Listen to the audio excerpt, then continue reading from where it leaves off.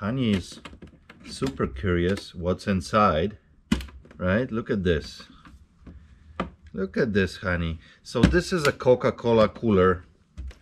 Now, Coca-Cola, very tricky. Unusual, weird stuff from them. It will sell quickly and it will sell for good money. Rest of the stuff for Coke market is absolutely flooded. This is 2002, so almost 20 years old. Coke cooler that has a pretty cool feature. Besides the actual cooler, on this side we have a radio and we have a CD player, kind of this retro look, and then you got your CD holder on this side, which is pretty cool. Overall, I would say that this is in very good condition. There's some scuffs on top of it.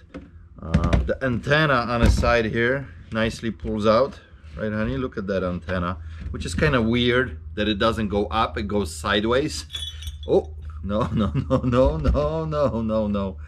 And you can operate this. It comes with the power supply, which would be kind of strange, right? If you're taking this cooler on the go, how you're gonna hook that up? But it does have an option to hook up, to put the batteries in it.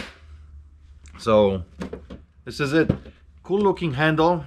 We paid $20 for this cooler and it sold for 130 bucks plus $25 shipping.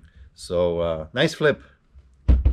Yeah, Coke, it's kind of hit and miss right now. There's a lot of stuff out there.